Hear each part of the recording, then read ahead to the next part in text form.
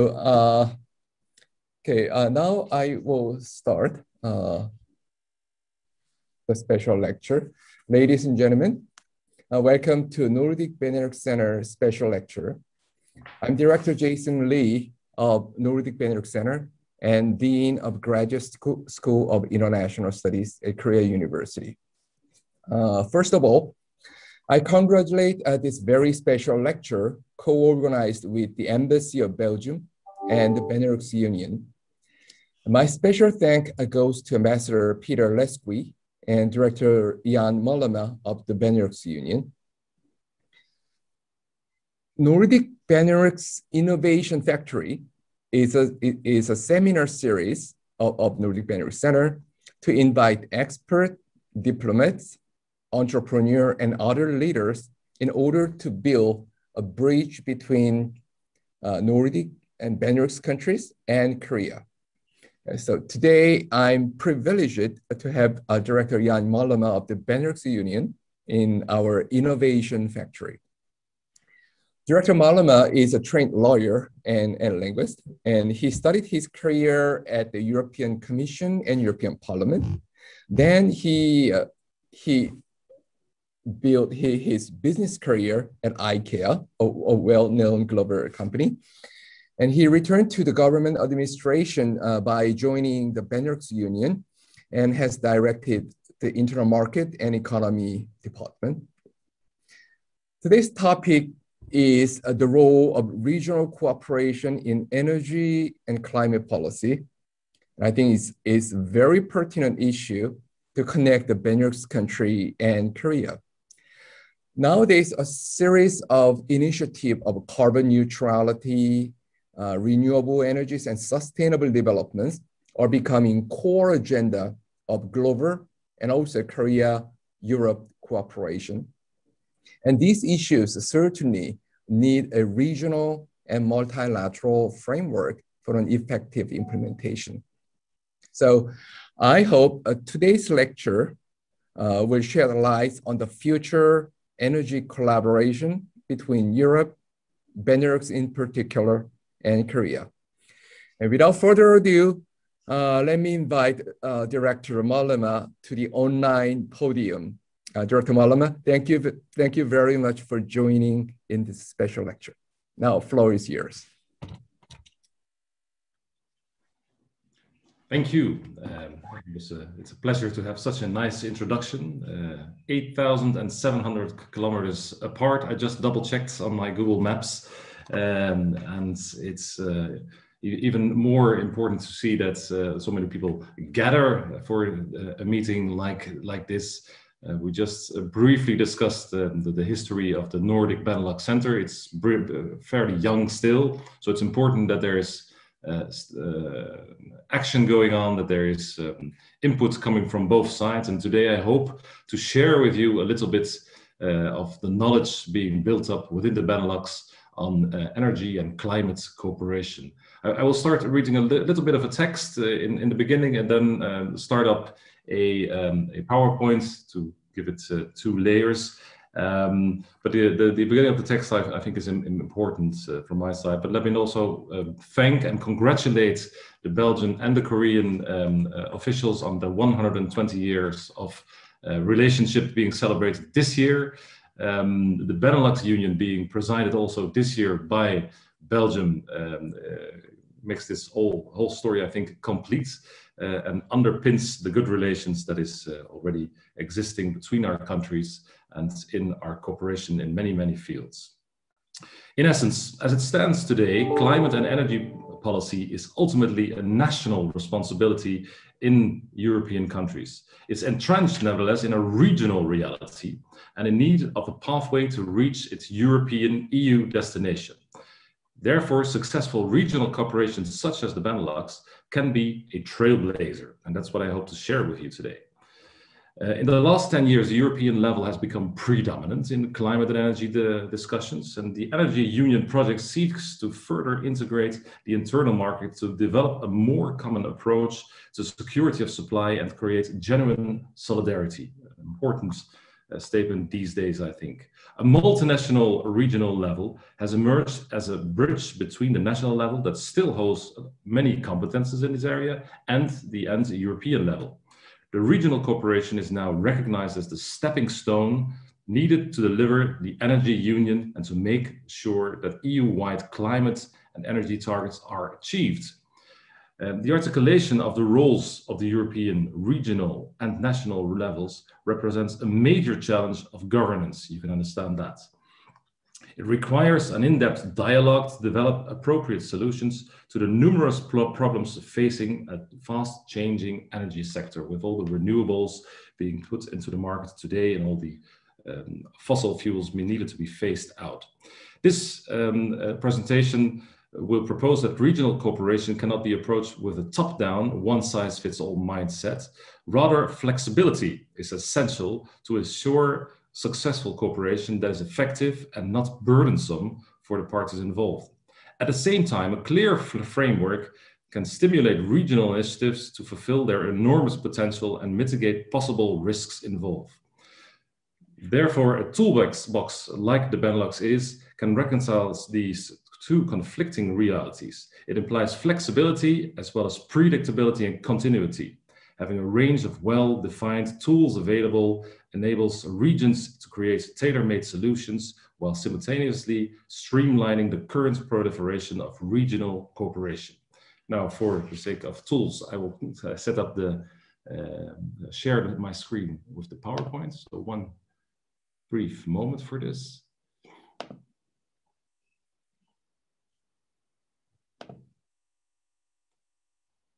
Mr. Chang, if you can indicate if you can see what I'm sharing right now.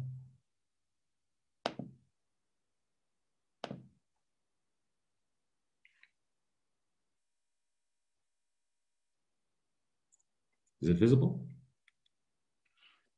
Yes, okay. So Benelux Energy and Climate Cooperation. I will be a little bit freer from the paper as from now. I like always to start with a picture taken from space. Here you see a picture taken from space from the European Union by night. And it shows many things. It shows there's a lot of lights. It shows that the countries of the Benelux within the European Union are well visible, not only during night, by the way. But it also makes clear that if we want to create a new energy system that is climate proof, this area within the European Union needs to play a leading role and needs to cooperate closely to make agreements and to make it work. A brief outline of what I will try to tell in this meeting today.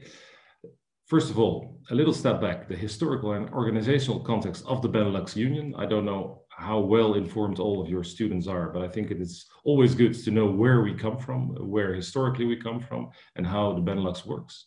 I already mentioned quite often the word and the concept of regional cooperation. The Benelux and the Benelux office, the Benelux house as we like to call it, is the home of regional cooperation on energy in the European Union. So we will get lots of examples of that during this lecture. And of course, going slowly from energy cooperation to climate cooperation, which is predominant these days and which basically is to be seen as one, building climate cooperation on the existing energy regional cooperation that is already well established in the Benelux house. So where did we start as a Benelux Union? The Benelux was founding fathers of the European Union in 1958. More than that, it was already, the concept was already launched during the end of the Second World War.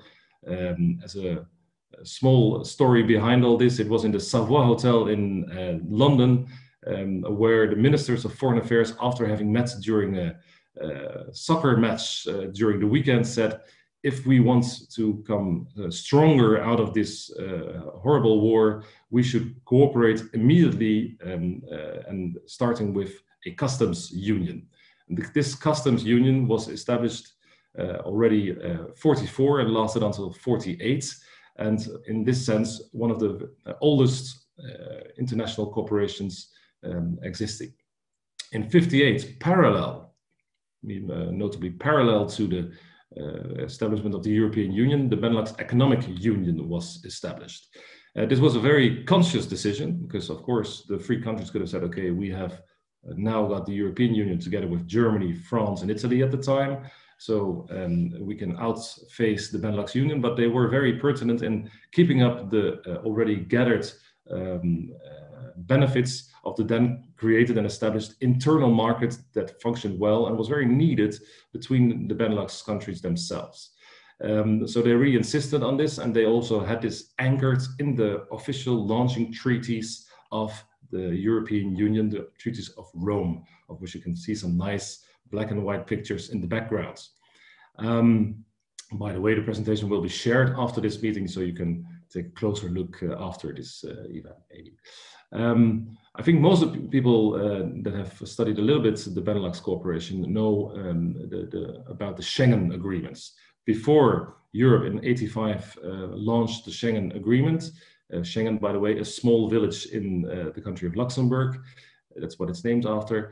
The Benelux countries already in the 60s opened their borders to visa-free traveling. Because of the already developed trust within the economic cooperation, visa-free travel was sort of a pioneering, a laboratory project within the Benelux Union. And in '85, especially Germany and France said, we would really like to join this. We would like to create an opener and greater free space of people traveling across borders, and based on goods agreements and trust, also opened the space of visa-free travel. Then I make a big leap because I don't think we have to do every step until since then. But in 2008, because the treaty was quite modern actually when it was launched in '58, it was had an evaluation clause. After 50 years, it should be evaluated whether the Benelux Union still had a sense to further exist. And the conclusion was clearly yes, even though the European Union had grown and taken large parts of the internal market functioning, but still the role for the Benelux Union with its specific transport needs as a gateway to Europe, as a close cooperation on in the field also in justice and security, there was a strong need to keep the Benelux as a free country player. Nevertheless, so in 2008, a treaty was signed by, as you can see on the color picture there, by the three prime ministers at the time, and in 2012, this was coming into effect.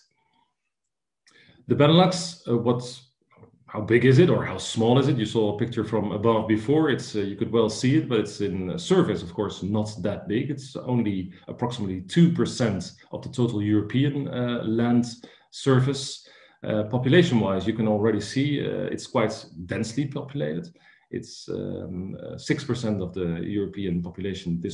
These figures, by the way, are pre-Brexit. It's a little bit more these days, I think. Even though percentage-wise, this doesn't change a lot. And for the GDP, we are adding more than 8% to the total European GDP, which is also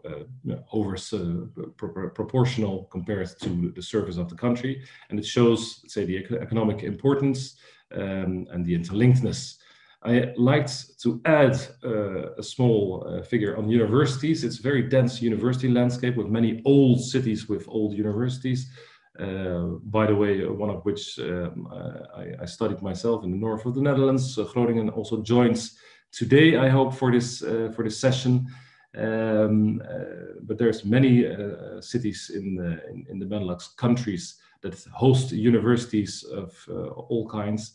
And 3 of them, in the meantime, right now are in the top 100 ranking. I think just 2 or 3 of them fall out over the pandemic year for whatever reasons, but there's quite a few of them just after this number 100 position. So it's an interesting, I think, area for you also to exchange with on an academic level.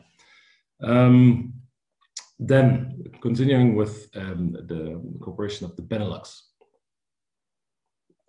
Very important to mention, whereas the European Union is a supranational institution, meaning that the countries can take majority decisions, the Benelux is an intergovernmental organization, meaning that whatever they do, whatever they decide, it needs to be done in unanimity. This is important to know. It also means that we are not active on all fields. We have a very clear and marked number of topics on which we work. The first one I already mentioned a few times, the internal markets and the economy, where the main topics within are transport, energy, retail, and labor mobility. Then, since basically the new treaty, sustainable development, of course, so 2008-2012 is a topic which cannot be off any agendas, but it's a very horizontal topic. So it also returns actually in all these internal market developments. And the third main pillar of the Benelux cooperation is justice and home affairs. Where justice and home affairs, the cooperation between the police organizations, for instance, is very much closer than many other countries can do cross-border. We have treaties, we have police agreements that allow, for instance, the pursuits of criminals across borders. So you cannot escape going across an internal Benelux border. Police can keep on tracing that, but also ambulances in the case of health problems. It will, if you call an ambulance in a border area in the Benelux, you will not get the official closest by in your country. You will get the closest by in the Benelux area, regardless in which country you are. So in that sense, the Benelux even saves lives, you can maybe state. So what are, on these three topics, our main objectives? It's, first of all, logically, cross-border cooperation, where possible. If I have to explain to my children, what do you actually do at work, Dad? I often say, why don't you draw a map and you put some borders on the Benelux, and where you find a problem, you take a piece to erase basically the border again. That's what we do. Where there is a problem, we try to lift the border problems by ad hoc and tailor-made solutions, often solving also niches. And the second role is very much linked to our relationship to Europe, to the launching of the Benelux Corporation. And that's being a pioneer, being the living lab for Europe, often in a regulatory sense, because we have a special relationship to Europe, but also often in just taking a step a little bit earlier in developing internal market solutions. I will come back on that. Institutional wise and instruments, you can compare the Benelux a little bit to the European Union, or a little bit, quite substantially. We have 5 institutions, a court of justice on one hand to check legally ultimate things. I myself am employed by the General Secretariat, which you can compare to the European Commission. It's the if I may modestly say, the engine of the Benelux Corporation. The annual program for activities is being prepared in the General Secretariat, being put forward to first of all, the Council, which involves the functionaries, the leading functionaries of the Ministries of Foreign Affairs, that then have a look at it and finally put it forward to the Committee of Ministers, which are the Ministers of Foreign Affairs of the 3 countries, that approve of this working plan, this annual plan, and therewith give a mandate for the Benelux countries, Benelux institutions to work on those issues. You can download all those documents, by the way, on benelux.int. The website will also be by the end of the presentation. And there's also important to mention Benelux Parliamentarian Assembly, or the Benelux Parliament in brief, which has 3 meetings a year and basically follows from an actuality point of view the topics within the Benelux, and brings together 49 members of parliaments selected from the different national and regional parliaments. One important thing I forgot to mention actually in the first 2 slides is that since the new treaty Also, the regions of Belgium, due to the changes in the Belgian state organization, now have an official role to play within the Benelux organization. In light blue, you see an institution that is not officially linked to the Benelux Union, but it's an important part of it nevertheless. It's the Intellectual Property Office. It's actually the example of the perfect internal market existing within the Benelux. That actually allows for people that, for companies that have a brand or a model to be protected within the Benelux market, to issue it no matter where in the Benelux and be it protected throughout the Benelux region, and thereby often a stepping stone for European protection. How do we then actually create decisions? How do we what is the products we deliver, if I put it in a, let's say, private context? We make paper decisions. So on one hand, we try to bring in motion political intentions. Therefore, we use the recommendations.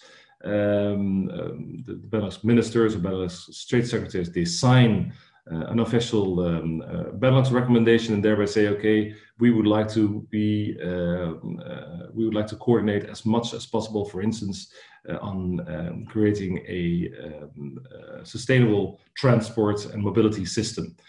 This has been done, for instance, in 2015 on sustainable mobility, and in the meantime, we're making now decisions. That's a second layer which we can use, where we can take concrete and legally binding decisions and make basically a Benelux law on how we do this. So, for instance, this year we will launch a registration office for electrical charging points, which is extremely actual and extremely needed for a proper legal framework for the big wave of electric mobility coming towards us. You see, slowly but steadily, we are approaching the topic of sustainable energy and climate and energy cooperation. If we have something which is even more, let's say, impacting, we also can use conventions or treaties. They are not often so often employed because they take a little bit more time, but the advantage of decisions in that case, which are legally binding, is that they can take and be decided quite quickly. Actually, within a year from idea to end decision, you can have a Benelux decision being carried out. And then the fourth one, the directive, it's quite seldomly used. It's when there's a new topic and the government actually wants this to start up, they can give internal directives for us to start working on this. So I come slowly but steadily closer to the main part of the story. I mentioned it already. We have a Belgian presidency. So once again, this fits very much in your 120 years Korea-Belgium relation and celebration. They have given us this year three priorities and a motto to work under. One very clear motto, and by the way, very close to our hearts in any scenario, is it's reinforcing the relation to the EU. This, I think, cannot be seen completely free from the new situation in which Europe has been put by the UK leaving the European Union.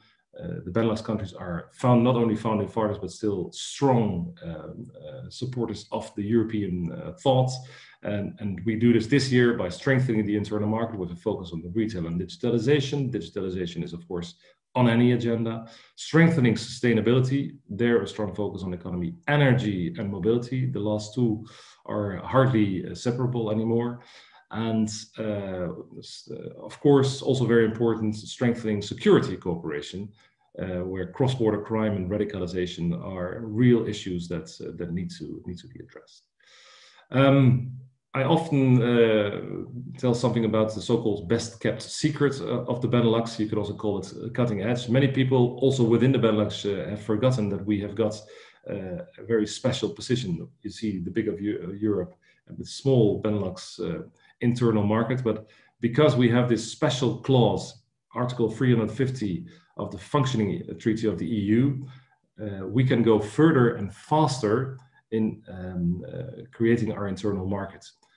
this is very special if you live in a European context, because the European internal market was based and designed to do things at the same pace. And that has its sense, because you don't want people to be left behind. But at the same time, it's nice to have a living lab where you can test things out. And because of the fact that the Benelux had this historical leader role and had this clause in the founding treaties anchored, we can still be this testbed based on this clause in the functioning treaty of the European Union.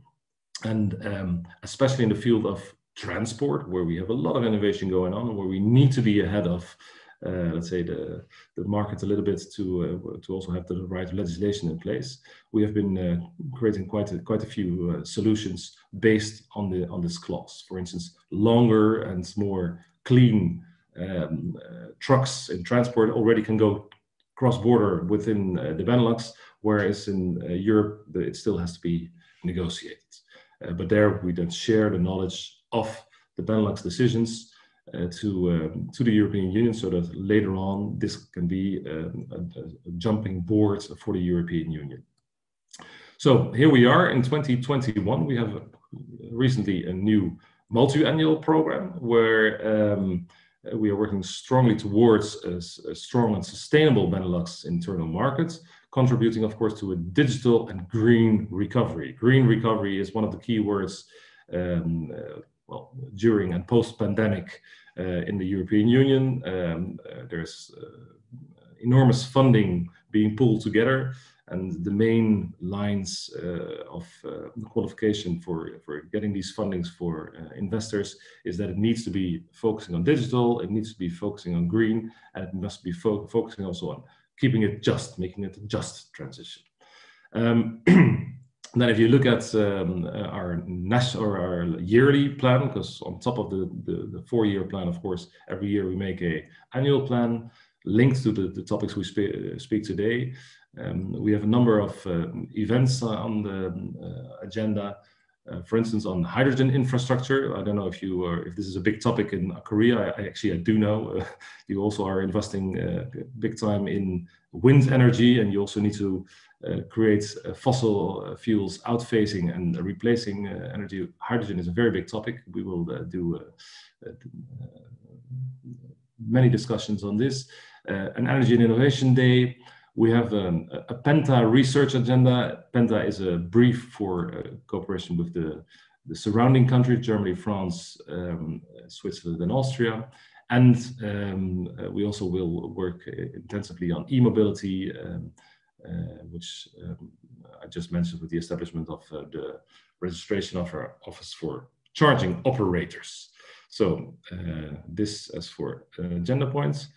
Benelux, the home of regional energy cooperation.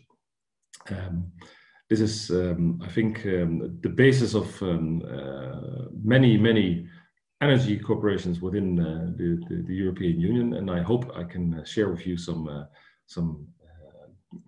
thoughts and let's say the success factors of cooperation, of regional cooperation in this field, specifically on energy and climate, that can also apply in your region. To start off with, because I've explained we are linked to the Ministry of Foreign Affairs. We have, as an organization, we bring together the ministries, the functionaries from these ministries on a daily basis in working group meetings, but also at the utter top of the Benelux hierarchy. The prime ministers meet every year in a very friendly and convivial way, and declare what their intentions are. And last year, despite the pandemic, they have met and have underlined actually their strong focus on energy and climate cooperation. And I will read out I will not read out the complete text here, but here you see how they emphasize the close cooperation with the Benelux countries, linking into the regional platforms that are surrounding us, with the neighbors, but also on the North Sea, which is a very big potential area for renewable energy, and with a very strong focus on the future of hydrogen infrastructure and international offshore energy the North Sea. And of course, in the end, also leading to infrastructure for zero emission transport, because we are a very, very transport intensive region. Four platforms I would like to light out of this number of corporations we host. By the way, if there are any questions in between, feel free to raise hands or maybe put them in the chat. I have asked Mr. Chang and his colleague Mrs. Lee to see if there's any questions coming in, and we can anyway take them by the end.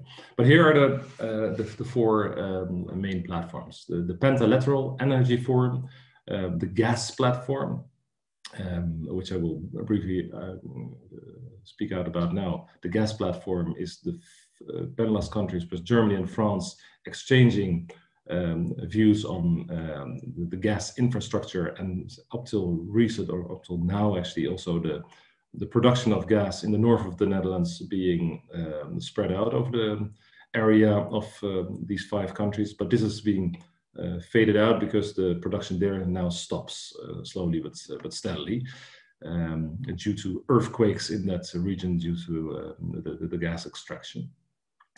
So the focus is much more on renewable energy in the other platforms, and therefore you also have the North Seas Energy Corporation. And I would like to start with the Benelux Energy Expertise Network, which you slowly can see some logos popping up right now.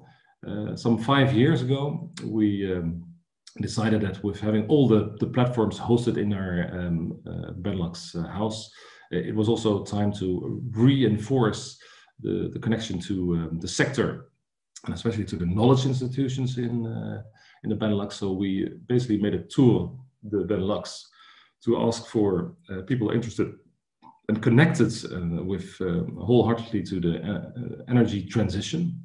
And these institutions, and this is not a list that doesn't evolve every year, there's a number of them leaving or merging and new ones coming in, but here you see a nice mix of universities actually, but also of purpose vehicles that focus on one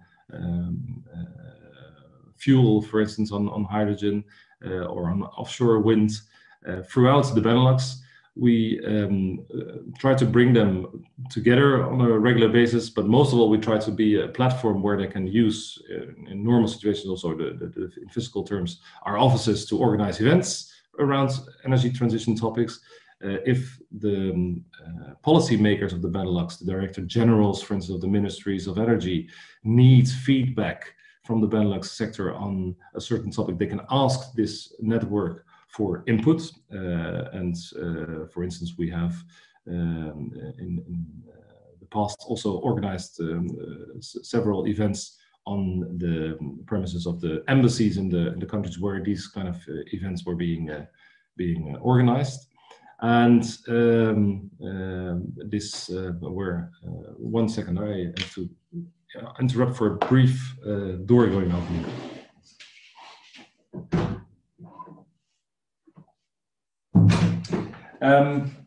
Excuse for this. Having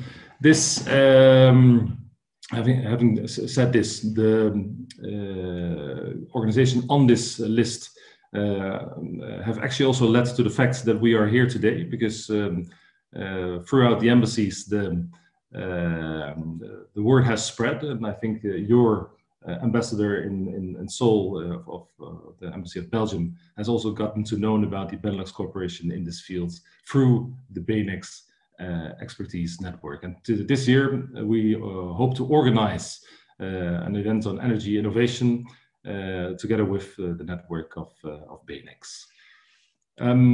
Then the Pentalateral Energy Forum. This is actually quite a famous platform within the European Union, and has over the last 15 years shown its added value in trying to bring together not only ministries, not only experts from the ministries in the field of energy, but also the regulators, and also when necessary the network companies, the TSOs. This mix was quite new in let's say some 10, 15 years ago, but has proven to be very valuable in creating a true internal market between the beginning 5 and later on Austria and Switzerland joined, then the 7 countries. So these this cooperation being well noticed, preparing points of view on European cooperation, preparing let's say good studies to underpin new directions in exchange of energy over borders, and converging finally the markets much more than they were before, has led to actually quite a number of decisive changes in EU energy policy. This Pentalateral Energy Forum has no official formalities that founded apart from a statement by the ministries.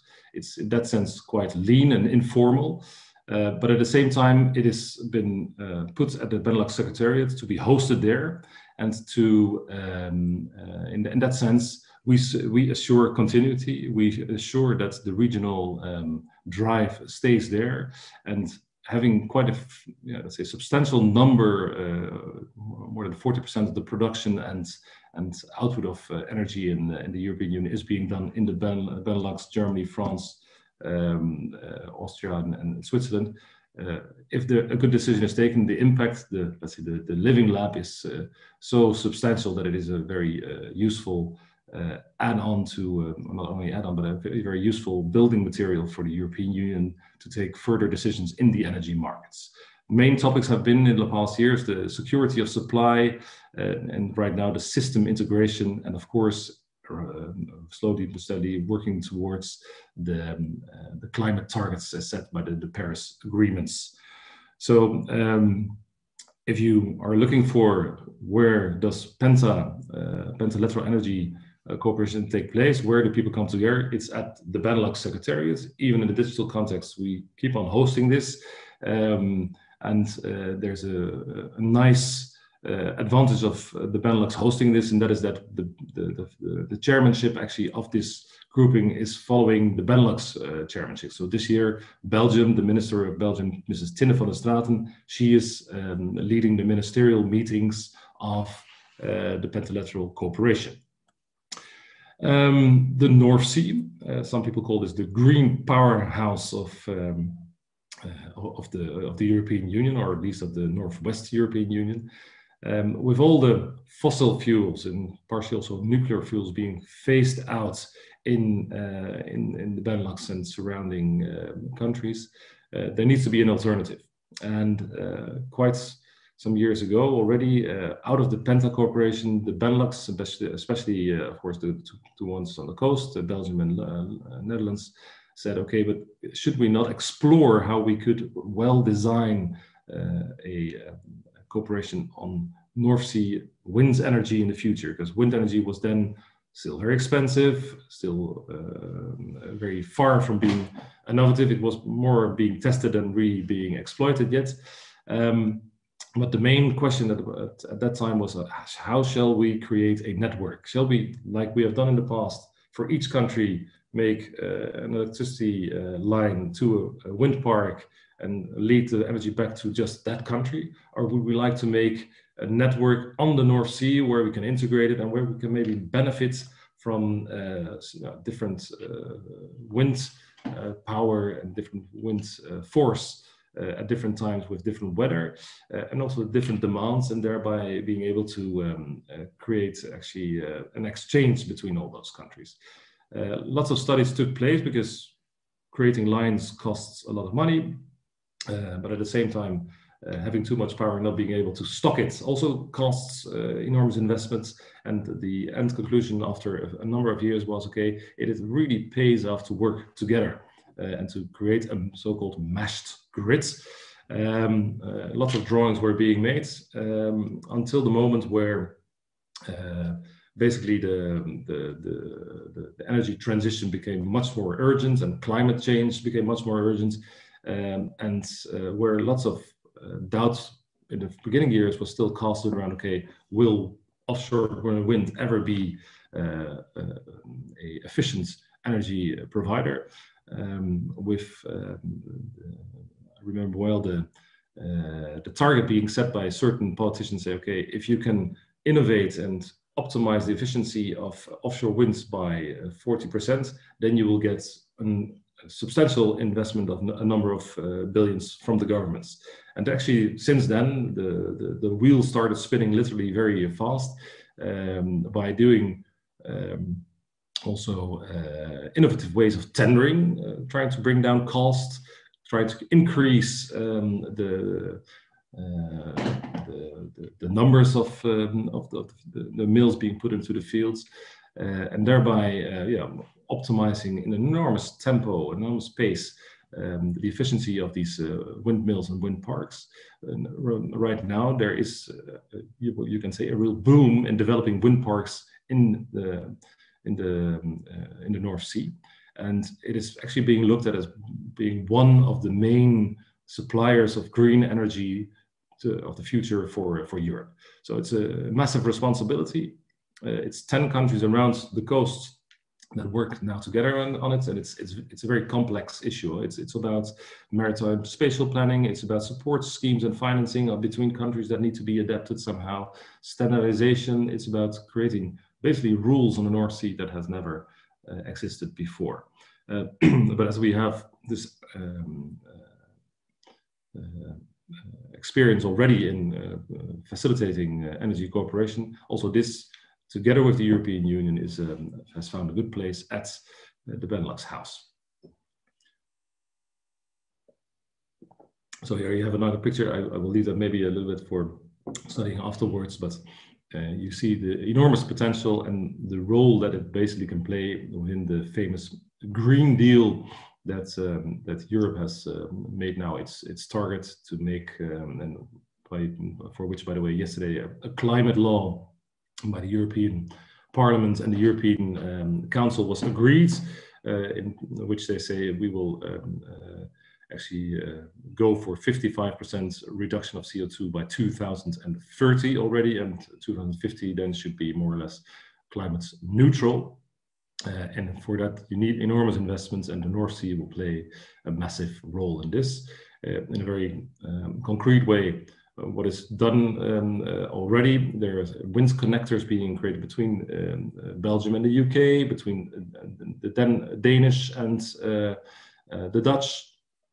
So there's really building and investing going on the North Sea right now. All the ports are playing their role in facilitating construction of offshore wind parks on the sea, meaning a massive turnaround in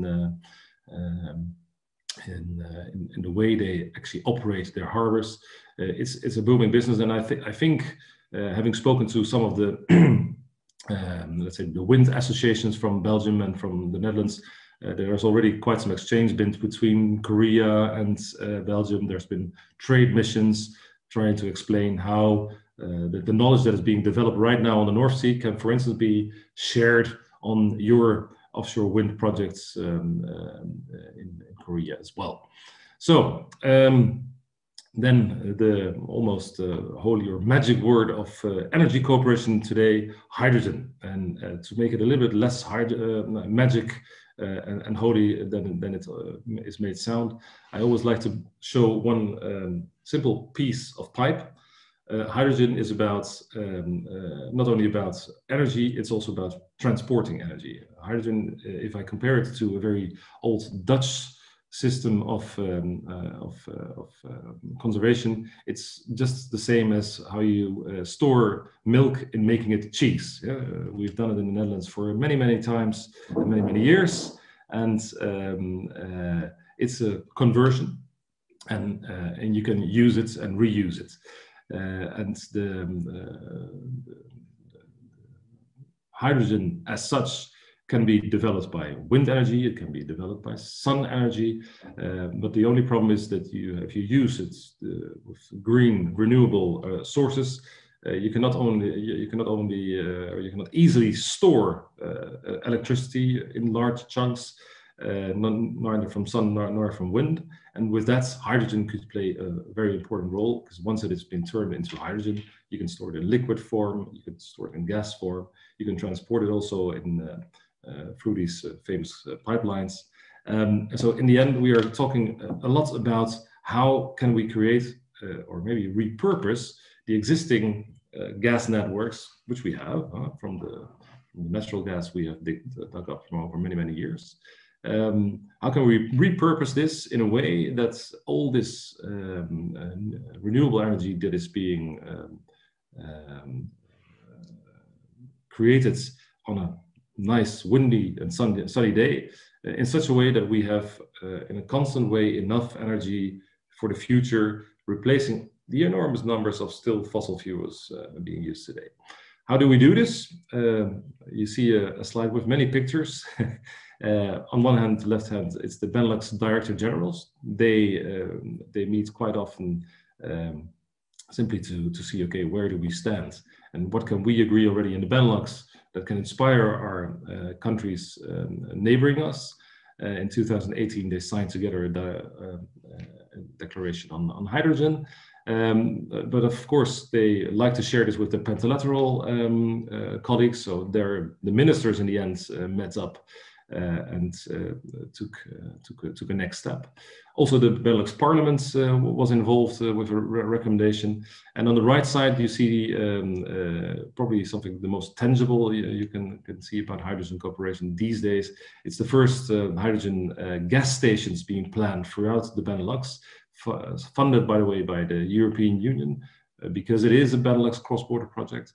And there's now 8 stations being built. The first ones are opened around Amsterdam now, going all the way from the north of the Netherlands to Luxembourg in the end. So people can start also buying cars, because it's a chicken and egg problem. Huh? If you want to drive on hydrogen and there's no gas station, you don't buy a car, and vice versa. If there's no cars, why would you build a gas station? So this is being pushed by the free governments. This is being supported by the European Union to come to a more sustainable transport on hydrogen.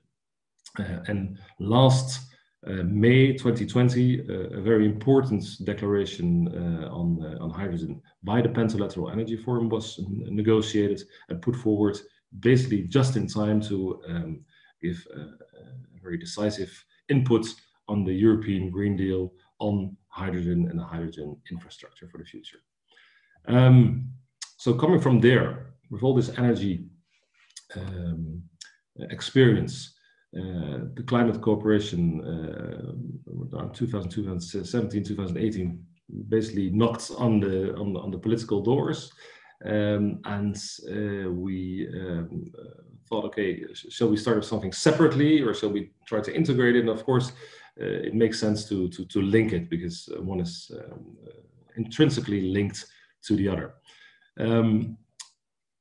Most of you will know about the Paris Agreement, where the first, let's say, real decisive steps were taken towards getting our globe not to warm up more than 1.5 to 2 degrees, and a process after that to reach that, actually to give it, let's say, the hands and feet on how to not heat up the planet even more. It's called the Talanoa process. And the 3 countries, Belgium, Netherlands, Luxembourg, decided that they would like to make a statement together. Very logically, because if you don't organize yourself well in climate policy in a small country like the Benelux, and your neighbor has not a corresponding policy, it's so interdependent, it makes total sense to have a common stamp in there. So in 2018, actually, a final statement within the UNFCCC was handed over, and this so-called Talanoa Declaration of the Benelux countries led not only to a joint statement that was handed over to the high-level officer of the UN at the COP agreements in in Katowice in Poland. But it also led to a Benelux pavilion. Every time now there's a COP reunion. The last one was in Madrid, and I think the next one is planned in Glasgow. We try to, together with the European Investment Bank, the Benelux countries, make one Benelux pavilion where Benelux stakeholders can come and organize events, but also, let's say, if there is meetings to be facilitated with other third countries, they can be facilitated in there. And it's been a very rewarding and successful, actually, formula so far. So we look forward to seeing that happen again. Topic-wise on climate policy, there's basically you can make a division in two very important areas. On one hand, you have climate adaptation, which means that you adapt to already have taken place climate change. Very important for countries like the Netherlands and Belgium that are partially underneath sea level, and for the whole Benelux, because we are so densely populated, we need to already adapt and act now upon it. The last working group that took place on it was on water management. Every year we see well, stronger extremes, higher sea levels on one hand, but also longer dry periods where rivers get so little water that the heavy boats that normally come from the Rhine all the way from Germany to Rotterdam or in the other direction cannot use it anymore because they're too heavy and the water is not enough to carry them. So it's very pragmatic issues, but one needs to discuss it, and one needs to discuss it cross-border to solve or to find solutions together to nevertheless make this work.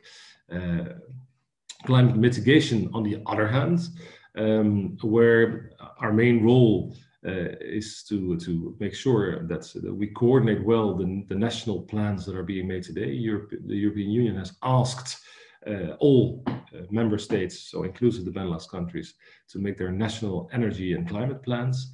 They are being drawn. They have been drawn up, and we, as Benelux office and also as hosts of the Penta organization, have said, okay, meanwhile you're writing it, we offer the possibility to share these draft plans together, and we also managed to write together a clause, not only the Benelux countries but also the Penta countries, to write a common clause on energy and climate cooperation.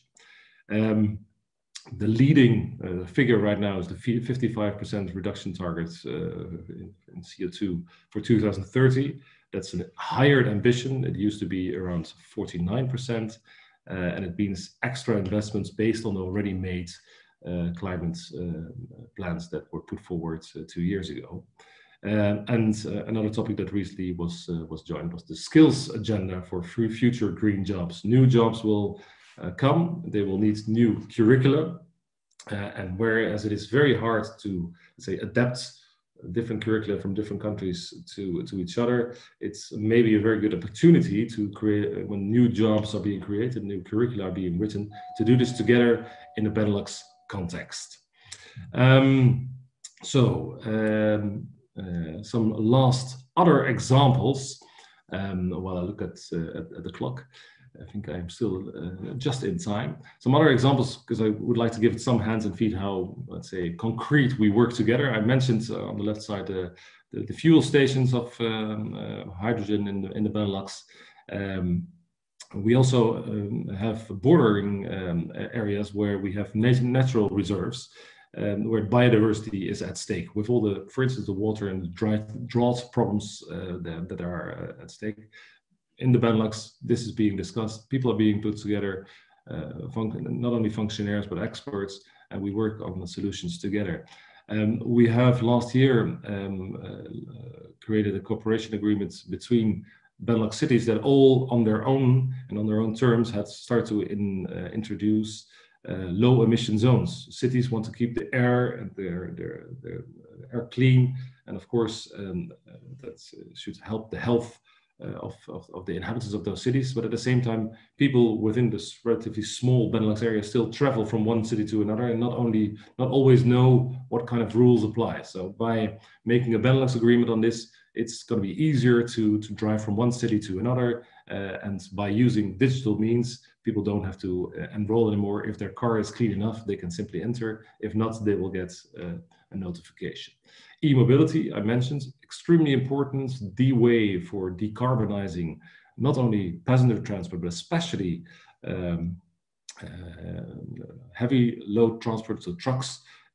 For the future, the trucks are being developed in high pace by many developers already, but there is no real charging infrastructure for heavy transport yet. So that's something we really need to work together on.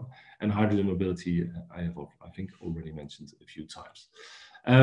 So rounding all this up, where is potential? Where can we still work further? Because we have good relations, but we still need to work, keep ambitions high, of course.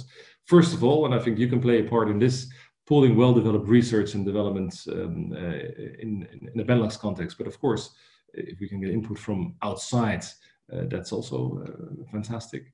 Facilitating the swift development, repurposing of cross-border infrastructure. I mentioned if you can reuse the existing gas infrastructure for future hydrogen infrastructure, it takes some extra investment, but that will be a much quicker and also much more sustainable way of doing things. And for that, you may be able to use the Benelux legal toolbox to already give this a kickstart in our small Benelux area. You can use the scale of the Benelux, small but beautiful. We have 30 million inhabitants in total. It's an interesting market to launch things in, and it will of course try to play our role and to make a substantial contribution to the EU Green Deal targets being put forward. And last but not least, serving as a regulatory living lab for innovative solutions. So if something new comes to the market, we can be quick if the three countries decide to go forward and create legal security, because often that is the stepping stone for investment to make these kind of innovations possible. So having said that, I thought I'd close off with a bit of an inspiring note with some pictures that may be recognized by you. We have already done this before, namely the sharing of knowledge between the Benelux region and Korea. And I must say you were more successful than we were, and me, myself, being Dutch, I can also say the Belgians were more successful than the Dutch were. I think Mr. Hiddink in your country managed to get you almost to, get you to the semi-finals of the tournament where we were not present. And I think Mr. Michel at the time managed to convince his colleagues to support him, where the Dutch and the Luxembourg were not present, but the Belgians were also in the semi-finals in the Russian championship. So it works sharing knowledge, and it also helps to support each other every now and then. And by this, I thank you very much for your attention, and I hope I can answer still some questions from your side. Thank you very much.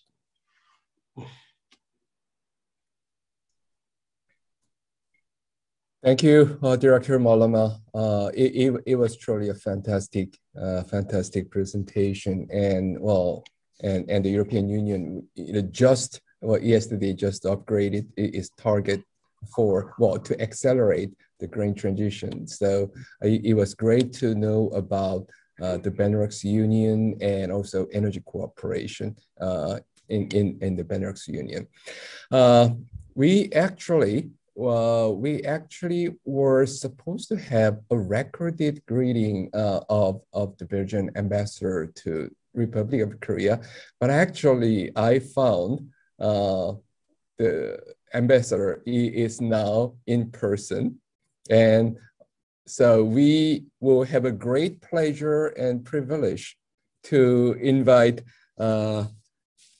Ambassador Peter Leskui, Belgian ambassador to Republic of Korea, for his greeting remark. So may I invite His Excellency Ambassador Leskui. Yes, I'm here. Thank you for giving me the floor. I'm indeed Peter Leskui. I'm the ambassador of the Kingdom of Belgium to the Republic of Korea. And I had a very busy day today. And so I knew I would not be able to be in time for the beginning of the lecture, so I prepared some introductory remarks that I pre-recorded to be on the safe side. So at least you had something from me. But I came back earlier than expected, so I could still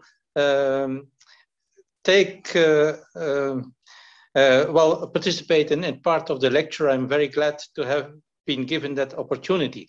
First, I must, of course, start by greeting the director of the Nordic-Benelux Center, the dean of the Graduate School of International Studies of the Korea University, and the Jean Monnet chair, the Professor Lee Thie-Sung, for his dedication to academic exchange with Belgium.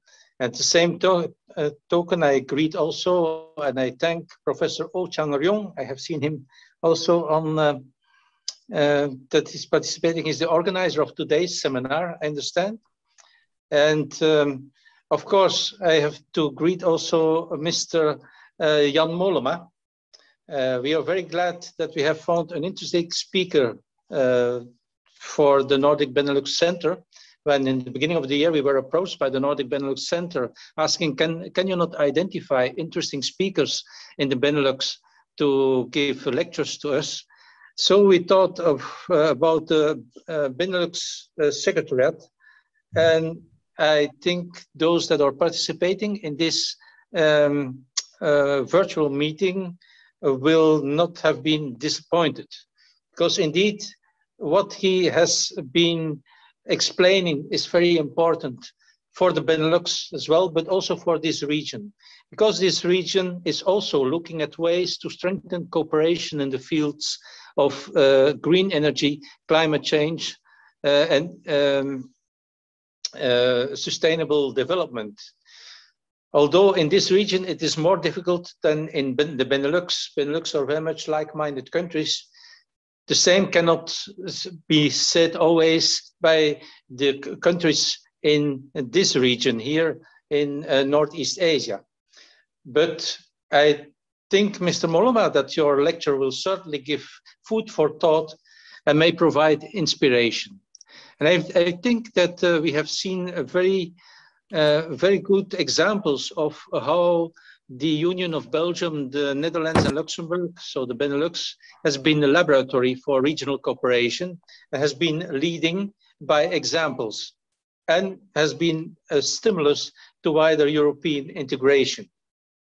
And so also in the newer field of climate change being the most daunting challenge of the 21st century, and even the largest states will have to cooperate in order to turn the tide. So certainly for small countries like Belgium, Netherlands, Luxembourg, that's even more the case.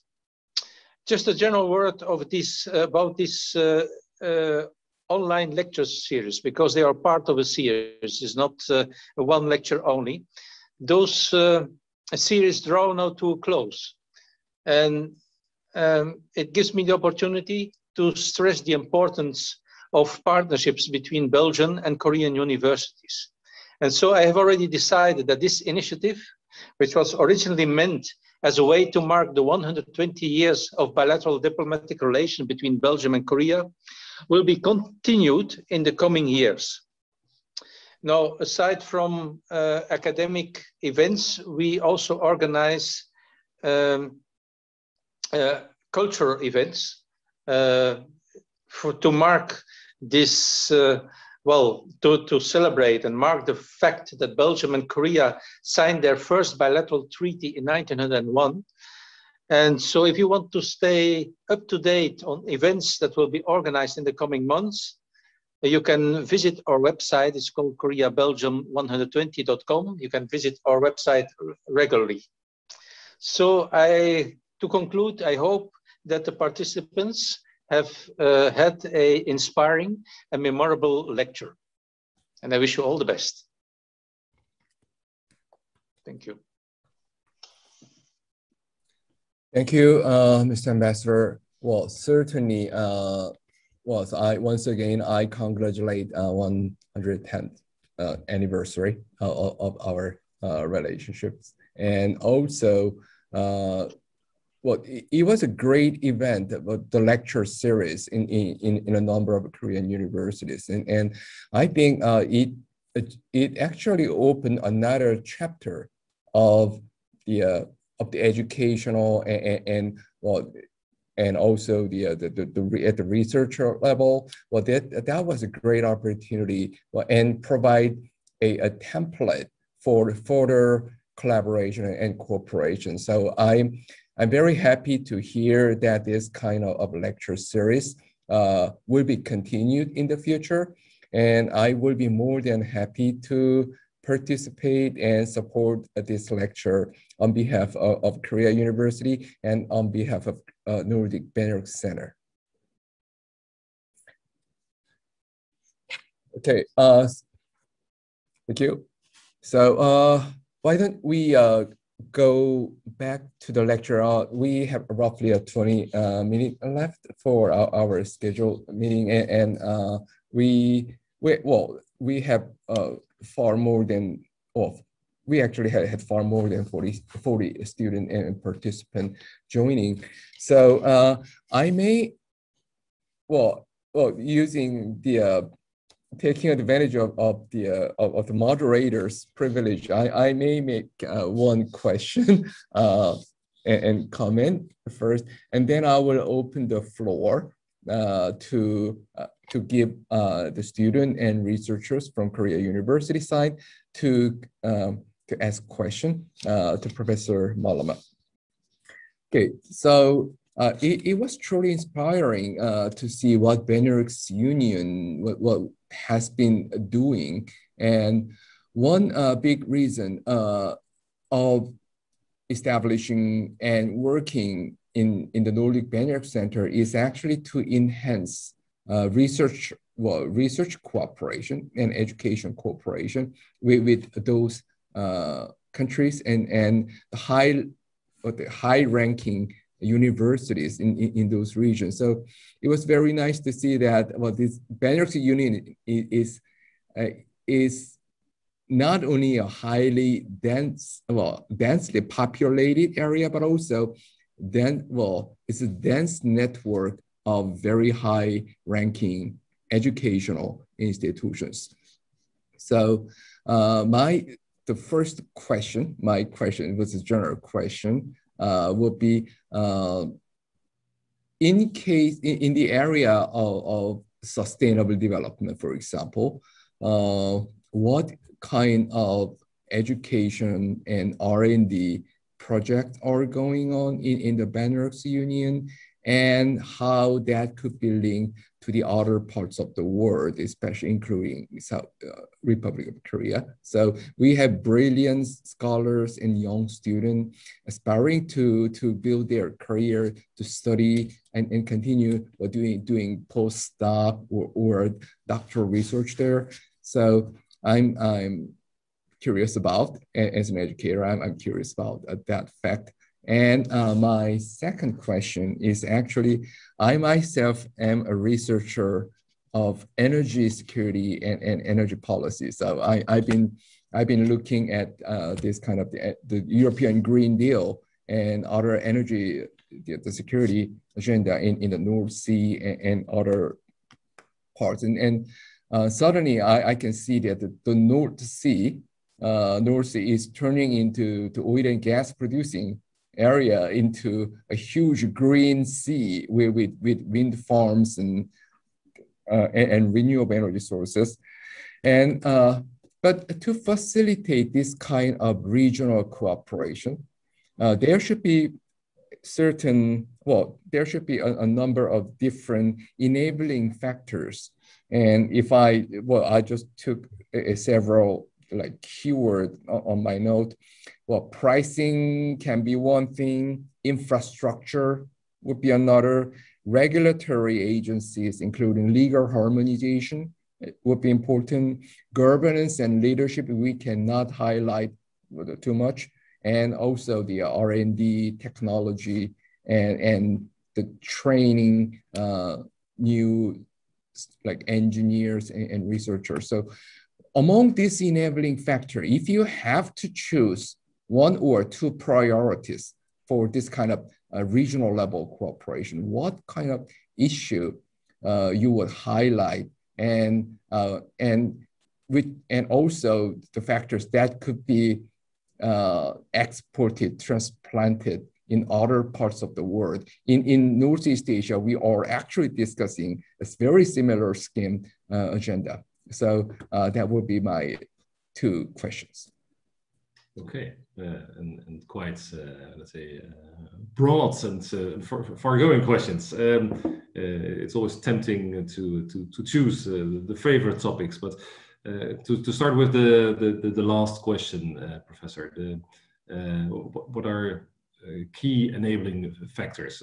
I would pick 2, starting with creating a regulatory environment in which innovation is possible, which is not easy, because as I said, much of the activity taking place on the North Sea today was not foreseen by any legislation that it was made for exploiting the North Sea as it was years ago, as you clearly mentioned. Also, it was much focused on let's say oil drilling. It was focused on gas transportation.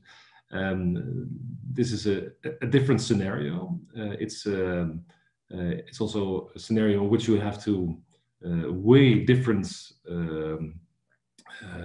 factors and different interests from many parties. To give a very simple example, if you build or if you plan a wind farm on the North Sea, you do not only have to find the right location where you can place the pillars and have the right wind, but you also need to be aware of the fact that fishermen are fishing in that area and having their daily living there, and people are depending on that to get the fish from there.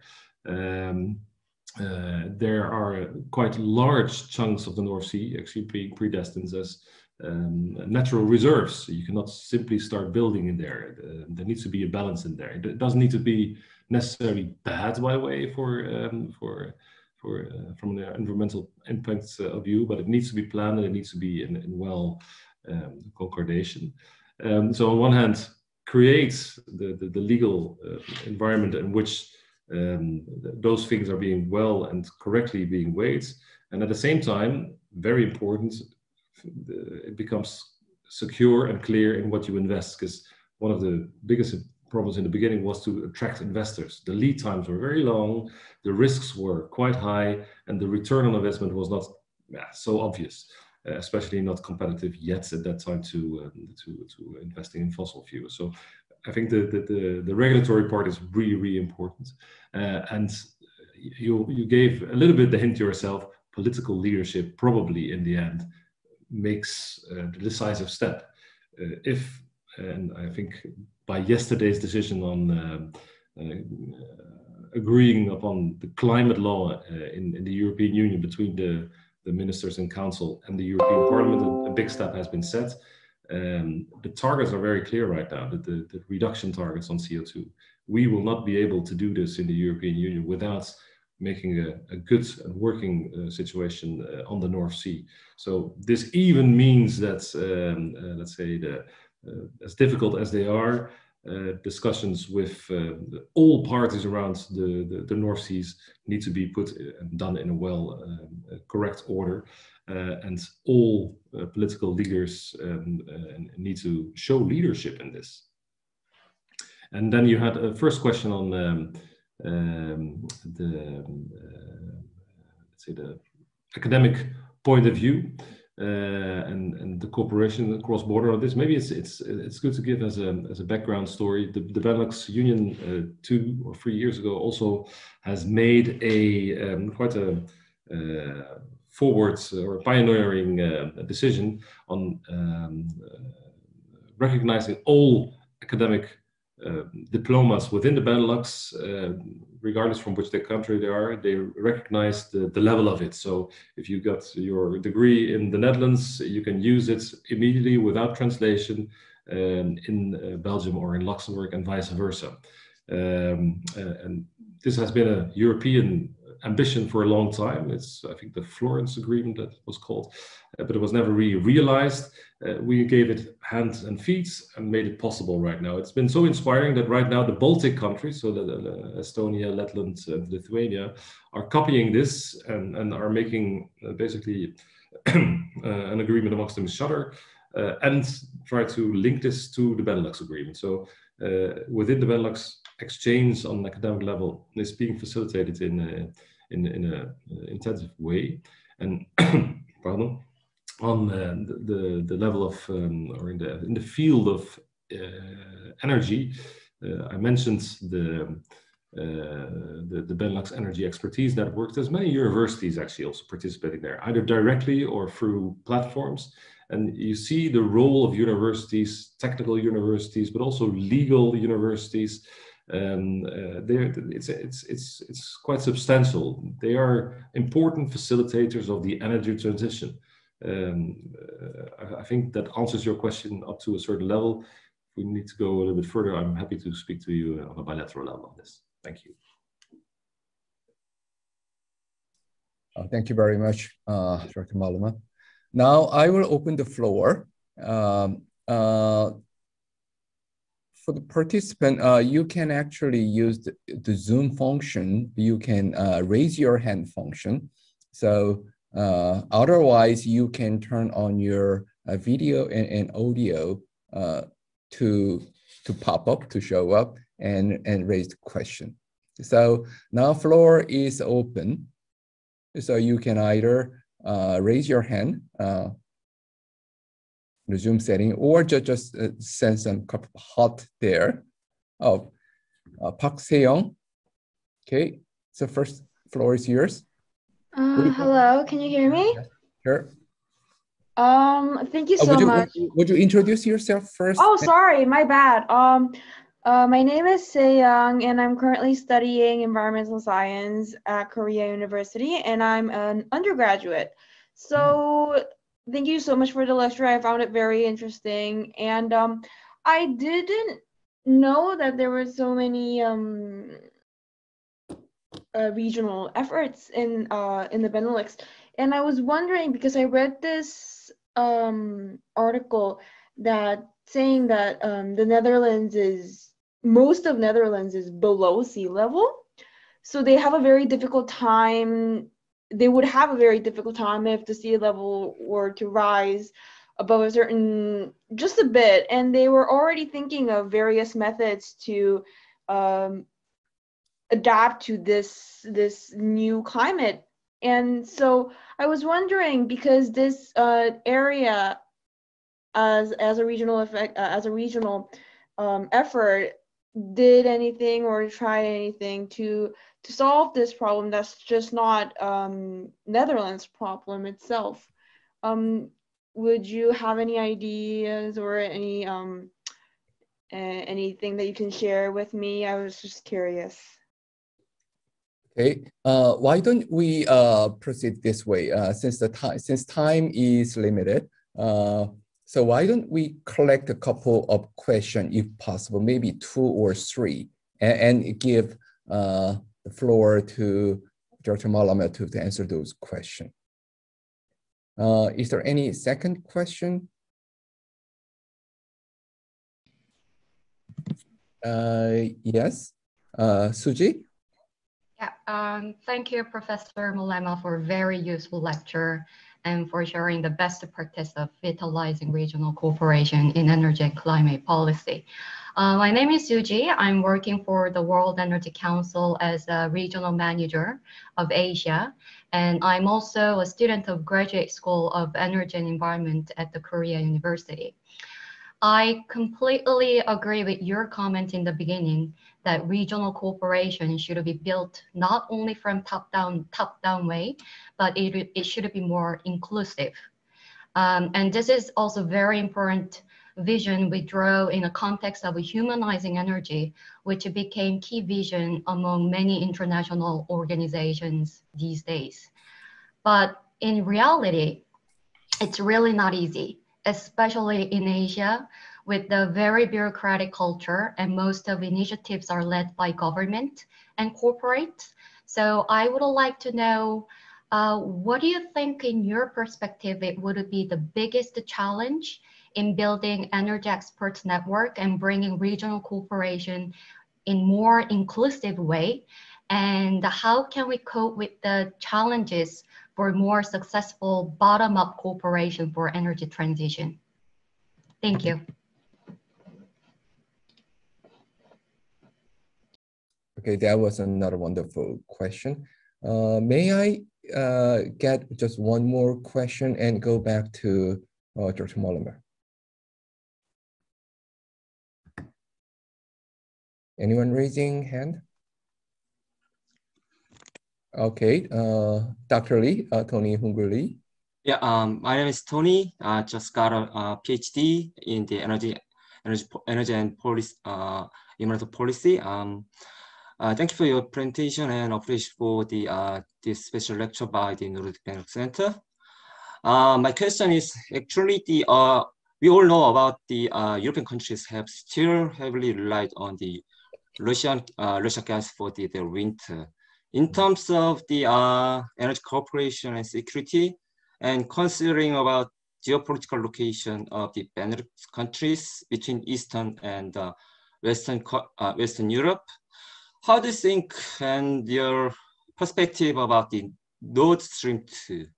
It should be continued to connect?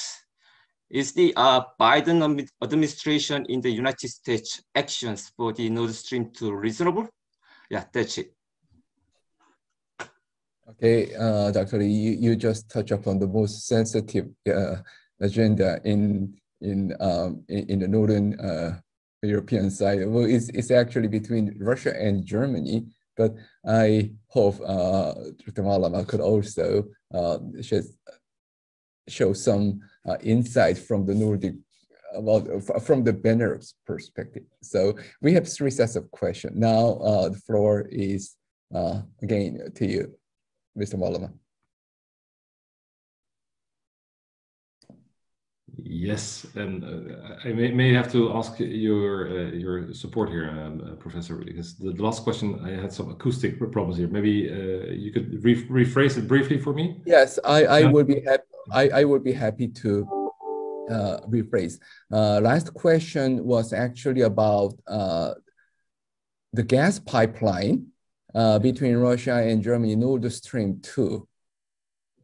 So, and the United States are quite negative, well, has been sanctioning that the gas pipeline. Well, renewable energies are important, but actually the gas is quite crucial. So even though it will be a Russo-German pipeline issue, but the entire European Union is also involved. So what would be your perspective and your observation on the future of Nord Stream 2? That was the 3rd question. Mm-hmm. Thank you for rephrasing it, and it was a beautiful background, by the way, with I think the biggest library of soul in the background. And let me underline, it's good to be involved and to think about these questions, because as one of the other persons asking the questions also said, the bottom of the importance of energy in our everyday lives is so important. And in the end, it's important for democracy. You know, let's put it like this.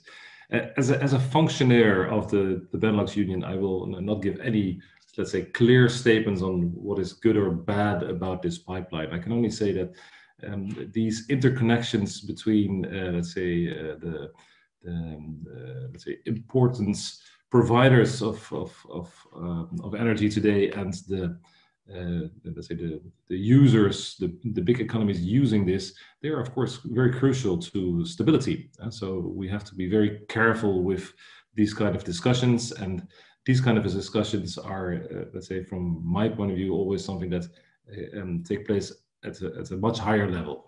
Definitely not my level, but the European Union looks at this with very much care, and as we are trying to help Europe with the let's say the reaching or giving our contributions to reaching the Green Deal, I trust that Europe will take wise decisions in negotiating this, and for sure, I think that has already happened. that was also the last part of the question, which I got well.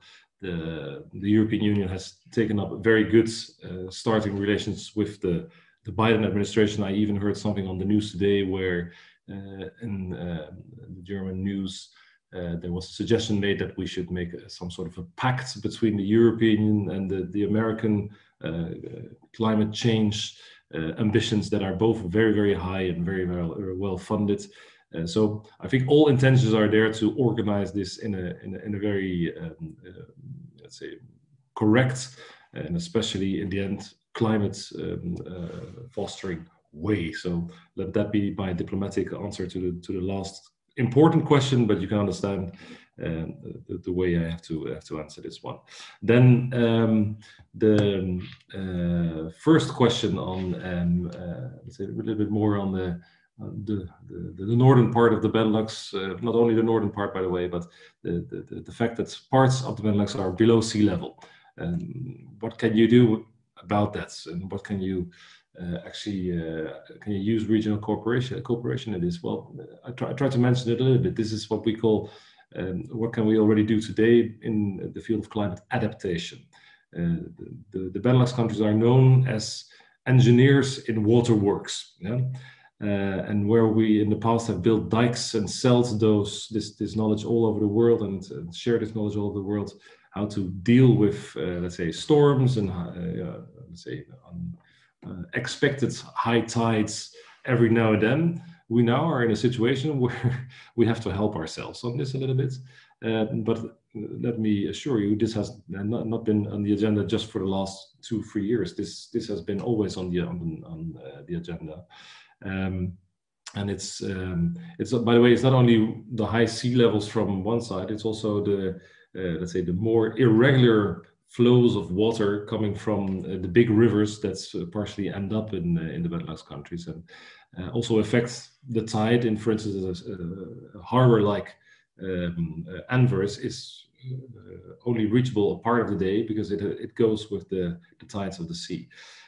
So what has been done in that, for instance, in the bigger river area in the Netherlands the last couple of years, it's been a really big exercise, but the water flows of the rivers have been giving back space like it was in the past, where in let's say the 50s and 60s we were just hiring dikes to keep the water in and get it as fast as we could to the sea. We now basically create big areas around the rivers where when the water gets too high, it can flow out into. And at the same time, we use this to revive nature and to create a little bit of tourism around it. So there's lots of, it's a rethinking process, but with lots of win-wins around it. So that's maybe a nice example.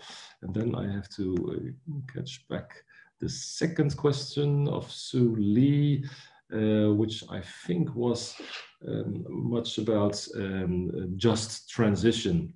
How do you make sure, she rephrased me in my first lines on that the process must, if possible, also be bottom up. She's right. In many situations, for many years, it has been very much a top-down decision. We need energy, so we build a factory, and it will be done by that and that company, and full stop. I think the energy transition of today, and that's being repeated over and over again, actually, by our Dutch energy EU Commissioner, Mr. Timmermans. It must be a just transition, or otherwise there will just be no transition.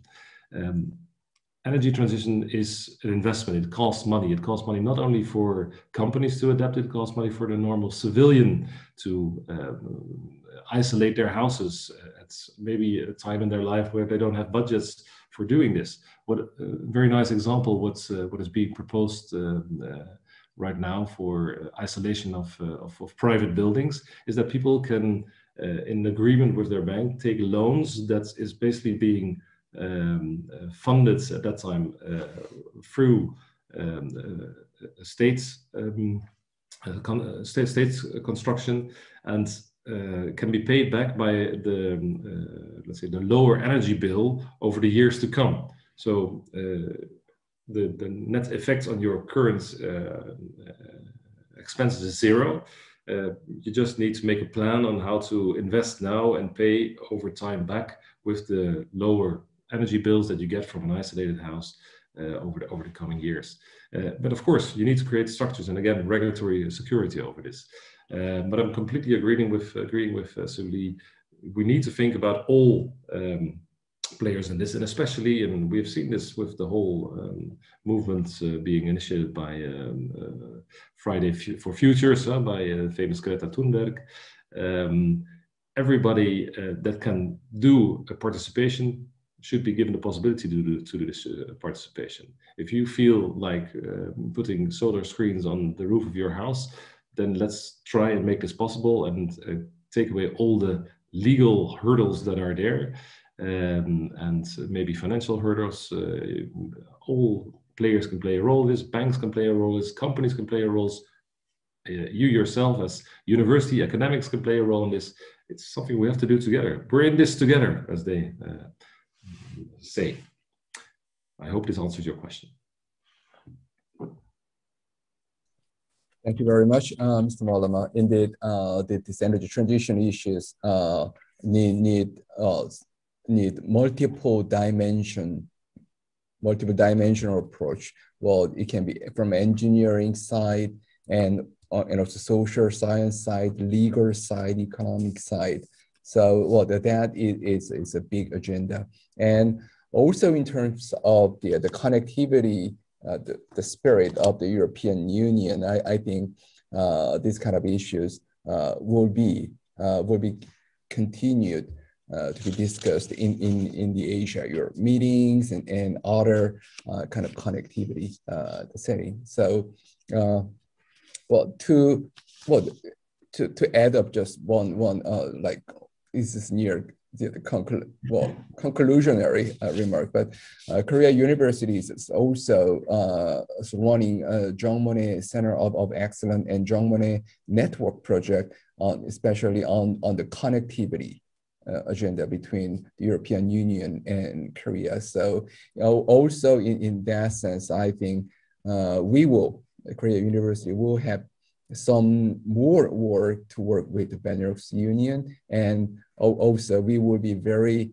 happy to invite you again to another webinar, if possible offline, and also vice versa. We will be happy to visit the Benelux Union at some point, and I will do my best to introduce and let the Korea University student and researchers know about Benelux Union and visit their homepage and pick up more information from there. And Nordic-Benelux Center's Innovation Factory started, well, the spring season started with the Benelux Union. And our next special lecture is actually on the famous IT company ASML, also from Netherlands. So the CEO of ASML Korea will be actually off and online at Korea University. So we will send out the announcement pretty soon. So don't forget that event. Well, that event is on the 12th of May, just roughly 3 weeks from now. Okay, so I'm sure that we have tons of questions, but I also know that this is a time to to conclude this session. So we are left. Well, we have many stones unturned, but I sincerely hope we will have next chance to follow each other. And once again, I'm very thankful to Mr. Molema for his wonderful lecture and very insightful Q&A. So why don't we give warm round of applause to Director Molema.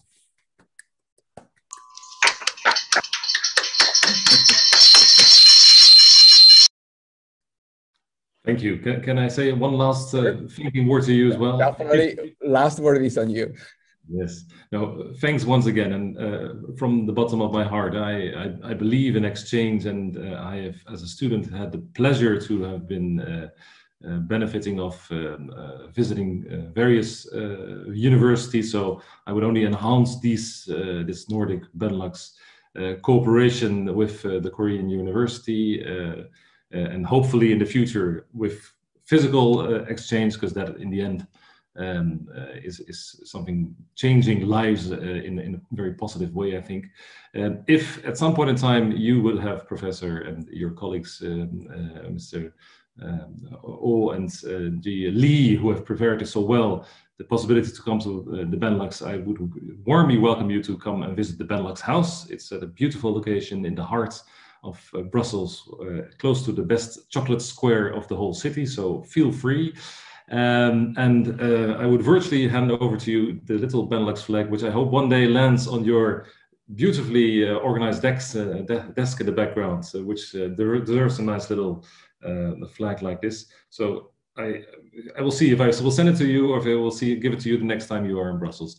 Thank you very much, and hope to see you in the near future. And good luck with ASML, fantastic company lecture in May. Thank you. Thank you very much, and thank you all for your participation, and thank you for your sincere attention. So now I will wrap up the session. Hope to see you again in the next Nordic-Benelux Innovation Factory. Bye. Thank you. Thank you. Bye-bye.